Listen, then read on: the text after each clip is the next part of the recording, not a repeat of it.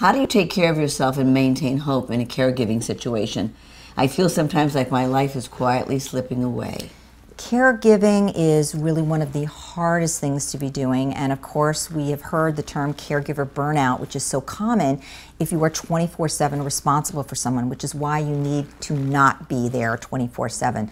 You need to call in other troops. So certainly it's likely there are other family members, friends, even if it requires hiring somebody for a couple of hours. It's so important because caregiver burnout makes you depressed, and when you're depressed, you are no longer good to yourself, and you're not good to the person that you're taking care of. So it's important that you get sleep, and it's important that you get some hours during the day to do something of your own. Get that you have your outside. own life, that Get- you go, yeah. you have your own friends, and not be completely consumed.